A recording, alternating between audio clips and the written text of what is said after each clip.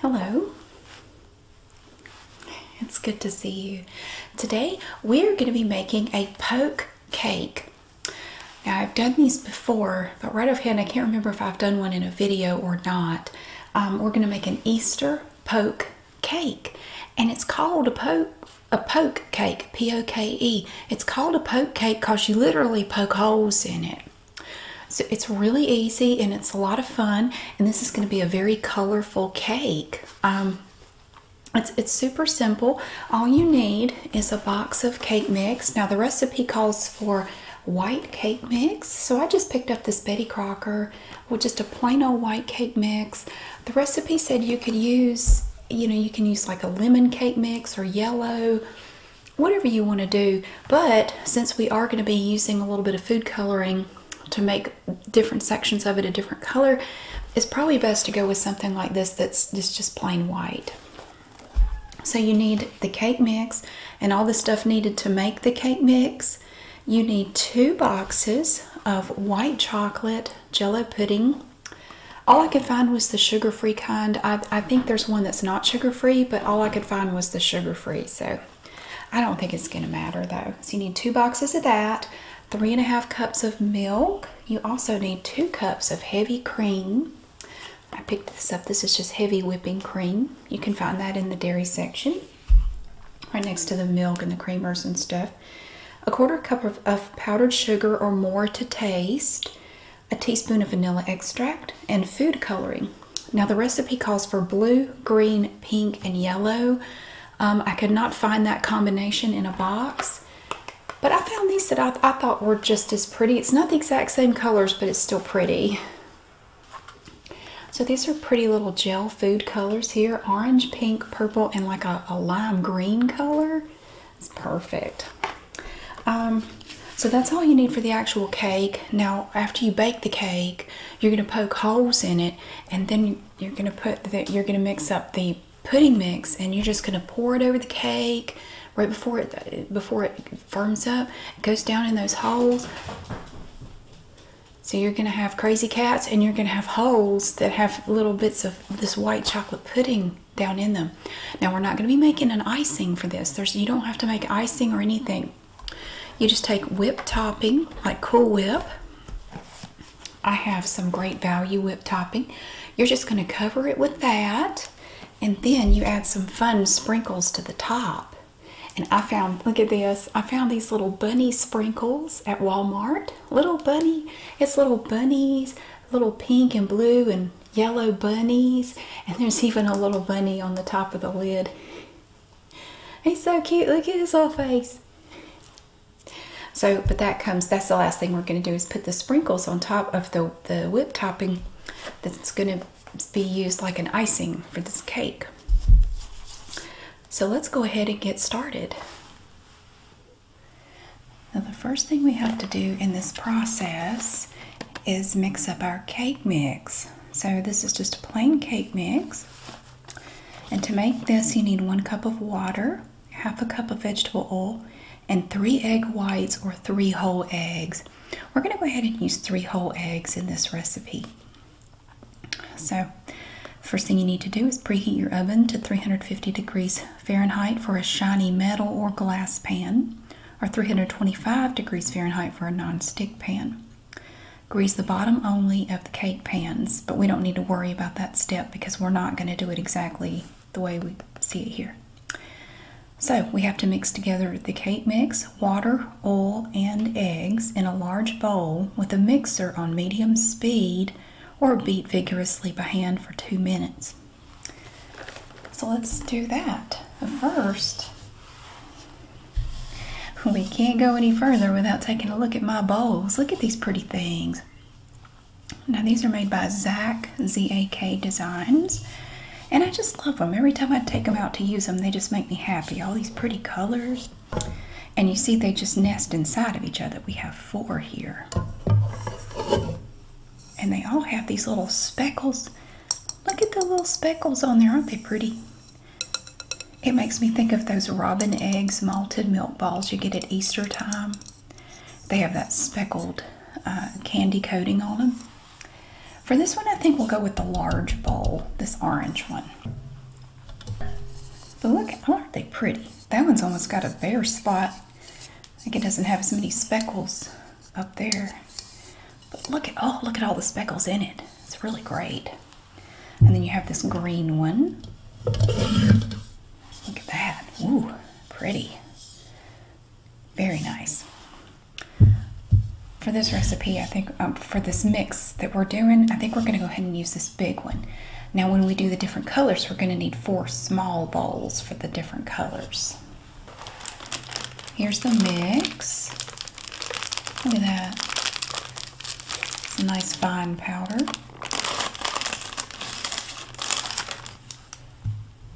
Okay, we'll just pour this in here.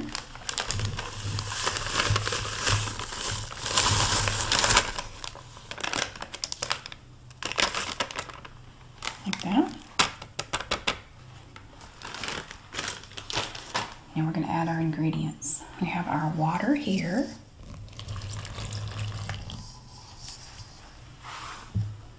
Here's our oil, 1/2 cup. That's just vegetable oil right there. And then we have our 3 eggs. Bloop, bloop, bloop. Looks like 3 balls. Yeah, I knew the guy had 3 balls. I didn't see them, I just heard about it. But look, 3 eggs. Okay, I'm gonna stir this up a little bit, and then I'm gonna use a mixer on it. But that's very loud, so I'm gonna do that separately off camera. I'm gonna mix it together a little bit first by hand, like this.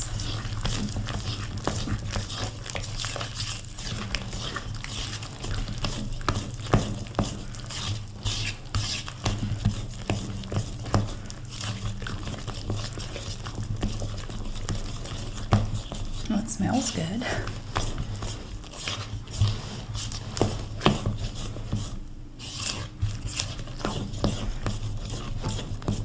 Okay, just to make sure I get all the little lumps and everything, I'm going to go ahead and just use a hand mixer on this, just enough to mix it thoroughly. I have now mixed the cake mix with my hand mixer. Now the next step takes 4 bowls. We're going to divide up this stuff into 4 bowls. Now it doesn't have to be exact, but you want to try to do the best you can. Okay, I just grabbed this big old, it's like a serving spoon. It doesn't matter. I'm going to do a dollop per bowl to start. Like that.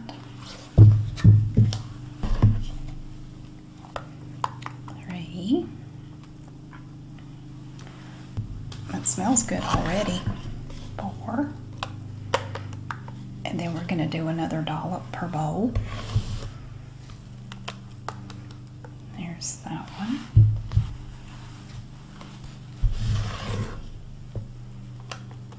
2.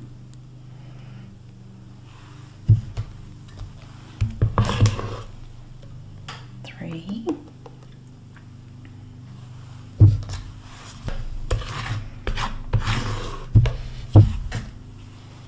4. Okay. Still have some in there.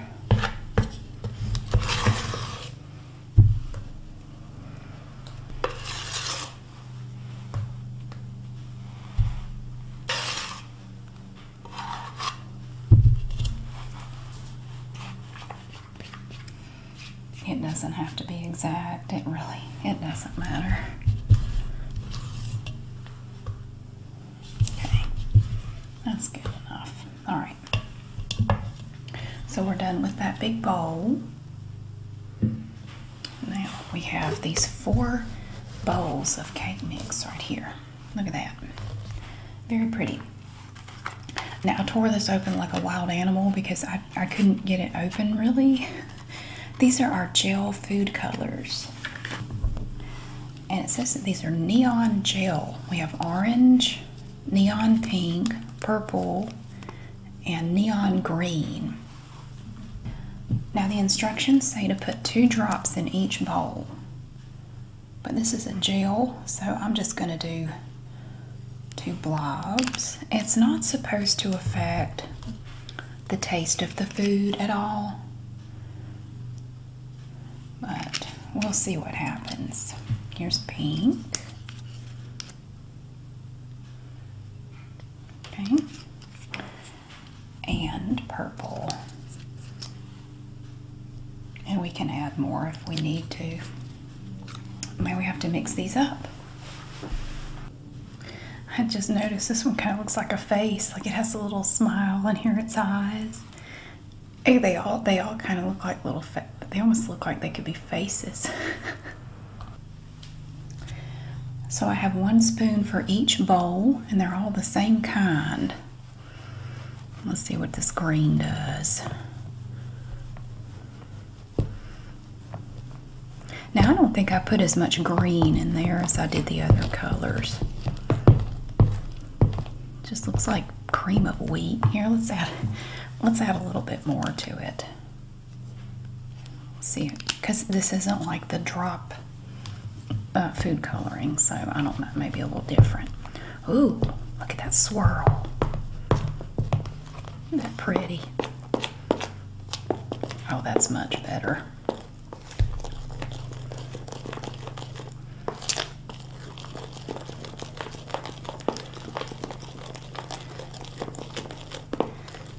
I know it did say it wouldn't affect the taste of the food you added it to, but I'm wondering, I just hope it doesn't. I'm going to put a little bit more. Just like that. Partly because I'm having fun playing with it.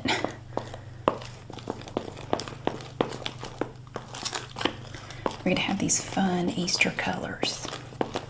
All right, now that's definitely green. Look at that. Okay. Now this is orange. It looks kind of red, but it's orange. Oh, now it looks orange.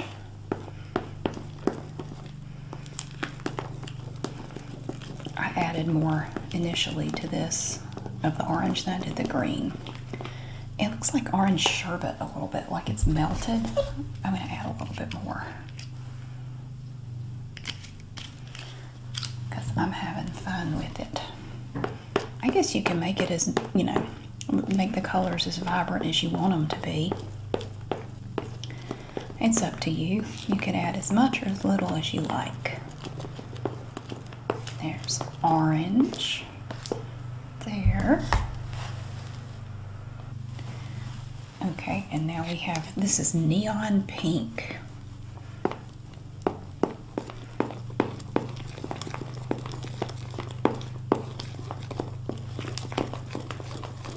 Well, it's pink, but I want to add a little more.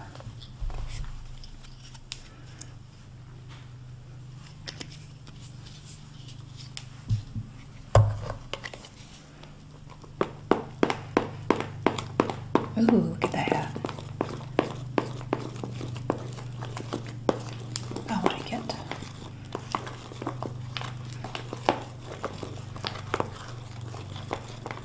Okay, there's pink. And then this is purple.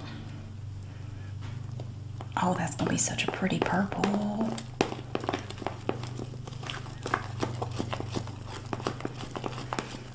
But I think we definitely need more.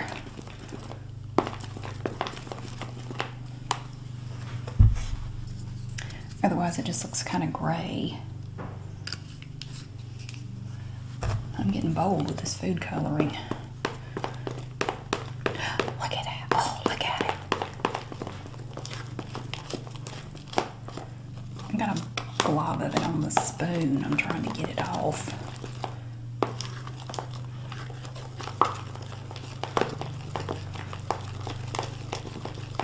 Look how pretty that is. Ooh, all right, now we get to add these to the pan. I have a 9 by 13 baking dish here, And what we're going to do is we're going to put dollops of these in there, like one at a time. Just a little bit here, a little bit there. And I'm just starting with this orange one.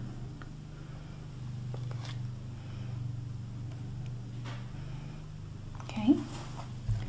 And then we'll go with the green.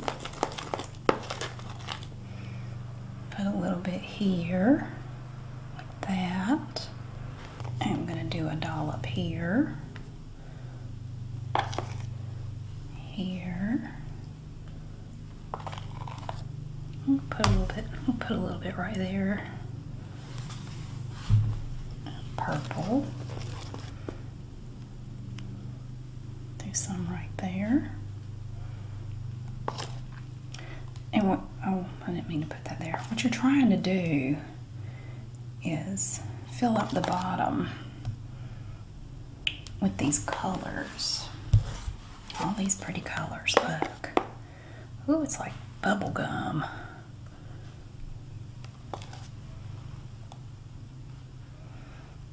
Pink. Doesn't it? It looks like bubble gum.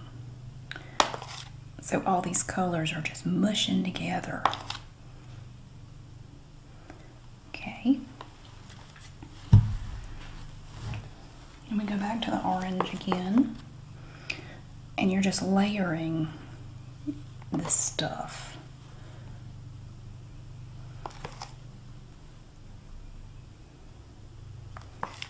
Until you've used it all up.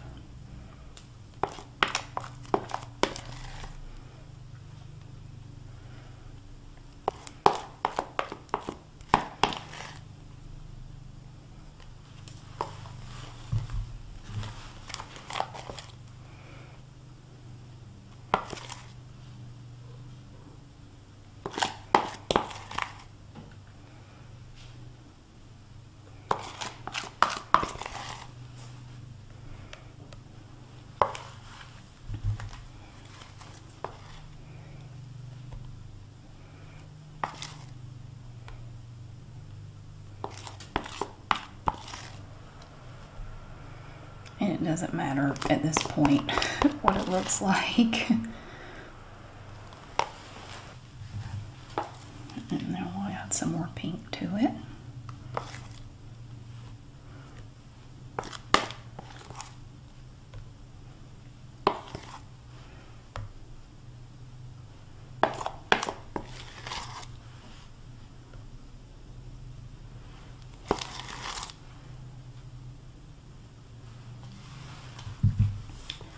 Back to this one.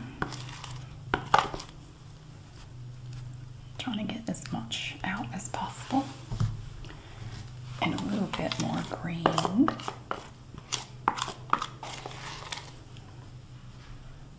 There.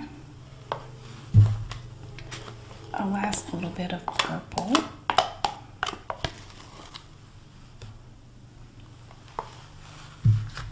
And pink.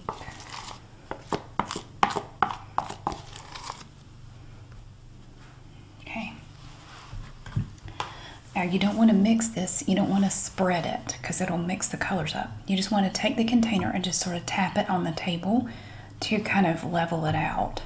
Okay, I've done that. And then you just take a toothpick and just kind of swirl it through. And I'm just going to do that little bit there. Now we're going to bake this in the oven for approximately 30 minutes until it's done. And then we'll come back and take a look at it. Oh my goodness, look at this. Look at this pretty cake. I just took it out of the oven. You can see the little swirls on it. Look at it. Isn't that pretty? That is just super cool. I think it looks really pretty. Now what we have to do is let this completely cool. So I'm going to leave it to do that. And then we're going to come back and poke holes in it. Okay, now the cake has completely cooled. And what you're supposed to do at this point is poke a bunch of holes in it with, it says the end of a wooden spoon, but all of my wooden spoons have these big silicone ends. So I'm just going to use the end of this. You want to make it big enough for the pudding to go down into. So you don't want it to be like toothpicks. You want the holes to be a little bit bigger than that. And I looked around in my kitchen drawers. I didn't really find anything better, so I'm just going to go with this. So you just want to put some holes down in your cake. That's why they call it a poke cake. And it doesn't have to be like super, you know, accurate, or you don't have to use a ruler or anything. You're just poking holes in it, just like that, because it's a poke cake. Yeah. Well, I think that worked quite well. Look at that. Okay. Now we've got our holes in our cake. The next thing we want to do is mix up the pudding. So we have this white chocolate Jell-O pudding mix. You need 2 boxes like this. We're going to put them in here and combine that with some milk. Here we have 1 packet. There's 1. And the second one.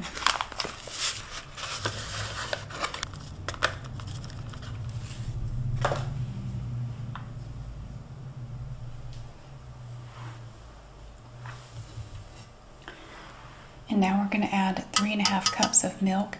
I did discover I'm not going to need the heavy cream or the vanilla, because that's if you want to make your own whipped topping to go on top of the cake. But since we're using Cool Whip, we don't need those items for this recipe.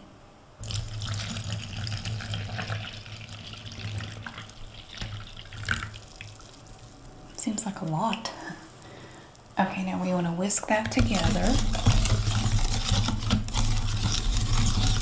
I decided to go with my fun green bowl for this.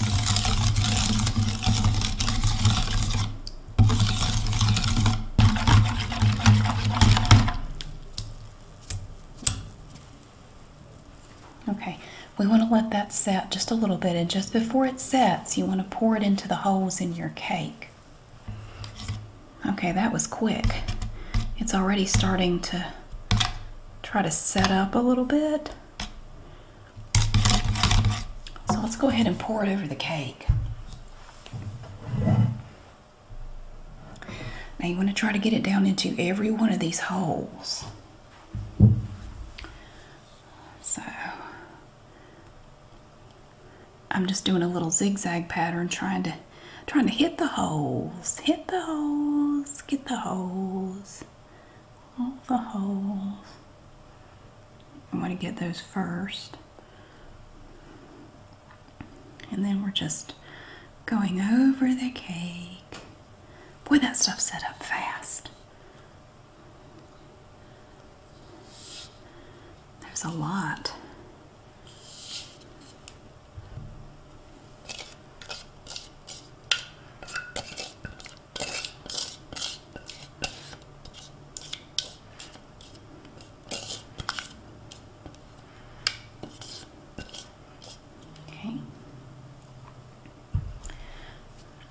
Just spread it with this here.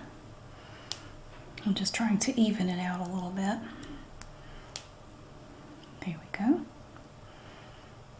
There's that. Okay, now we're going to put this in the refrigerator to let it set completely. All right, I've gotten it back out of the refrigerator. It's all nice and set. Now the next step is that we're going to take a little spatula and our whipped topping. You can make your own. The recipe gives you the instructions of how to make your own if you want to, with heavy cream, powdered sugar, and vanilla. But we're just going to use this pre-made Great Value whipped topping.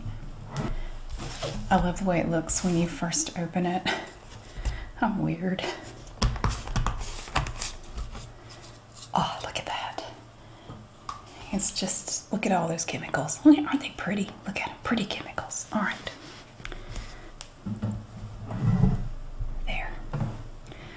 So I let this soften a bit. It's been out of the freezer for a little bit. So hopefully we'll be able to smooth this over the top of that pudding without a lot of trouble. So this is going to be like your frosting. I think this would be a fun little dessert for summertime. It's a nice light dessert. You keep it refrigerated. So after you serve it, if you have leftovers, you want to put those in the refrigerator. I don't really know how thick of a layer of this to do. I don't guess it really matters a whole lot.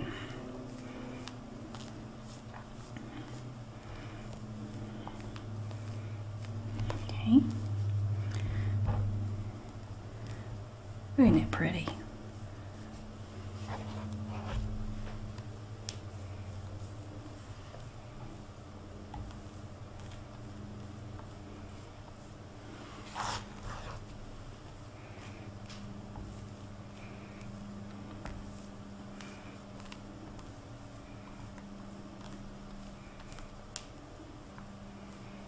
All the way down.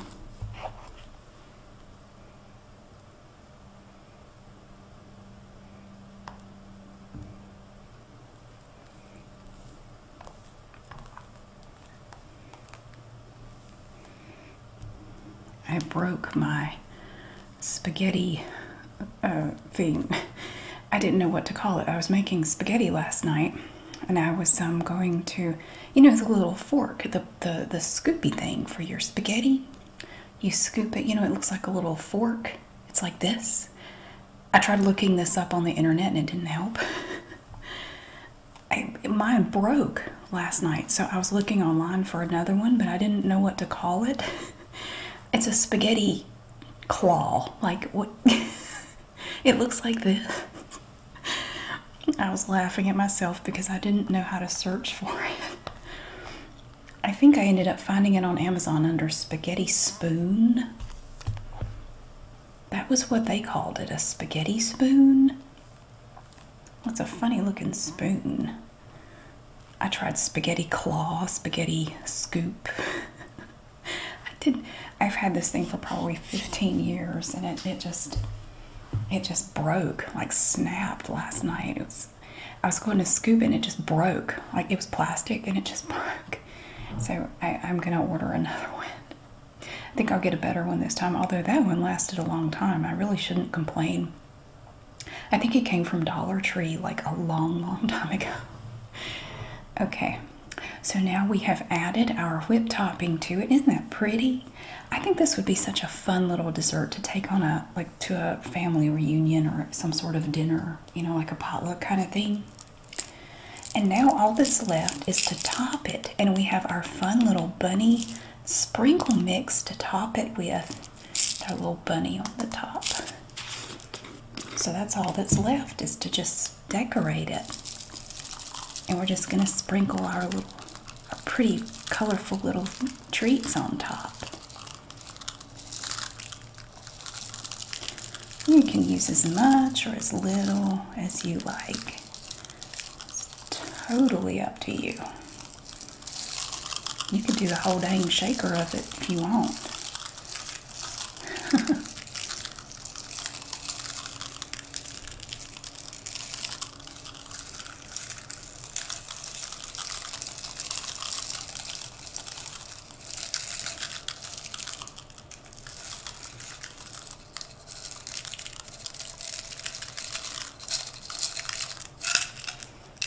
Oh, look. It's beautiful. Oh, I love it. Look at this. Oh, wow. And now all that's left is to try some.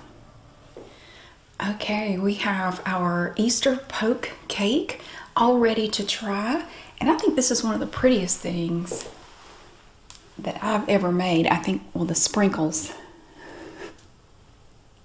I think the sprinkles make it pretty. Look at that. It's cool. And it has little candy pearls and things on top, but they're tiny. Oh, I can't wait to cut into this and see what it tastes like. Oh my goodness. All right. Now, the first piece is always kind of hard to get out, but I'm going to give it a shot here. I'm just going to go into the corner and try to get just a little to taste. Oh my goodness. Now this is the corner, but look at those pretty colors in there. Oh, we have all these pretty little marbly colors in there from that food coloring. So you have the cake on the bottom, and then you have that white chocolate pudding on top of that, and then you have the whipped topping on top of that, which of course you can make your own. The recipe tells you how to do it. It's really easy, but I decided to just go ahead and use whipped topping already made on mine. But look at the pretty colors. Oh my gosh. It's so cute, and it was so easy. You just use a box of cake mix and whatever colors. I mean, you could change the colors around. You could do different ones for different occasions. You could do one like for Christmas and do like red and green or something like that. That'd be cool. But let's go ahead and try it. I'm going to get a bite with some of that pudding and the whipped topping and the cake.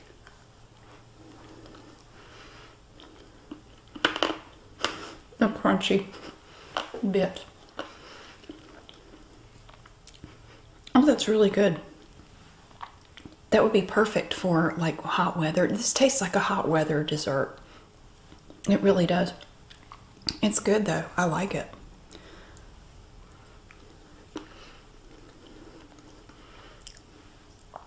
Oh, that's delicious. I wasn't sure how I was going to feel about that pudding. It adds a nice little layer of flavor to it.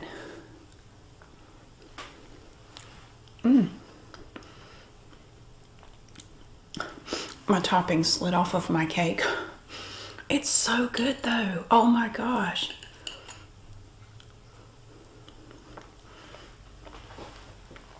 Now the recipe does say it's better to make this ahead of time, like a day or so in advance, so it has a little time to sit in the refrigerator, because they'll taste even better after a day or so in the refrigerator. So if you have an event coming up and you have some time like the day before that you can do this, you can go ahead and make it and have it ready to go the next day.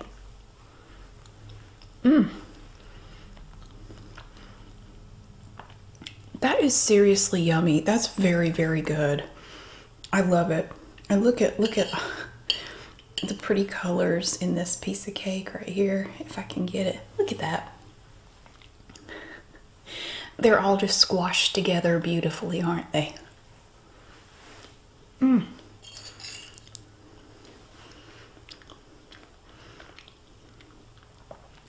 that pudding is really good with the whipped topping on it.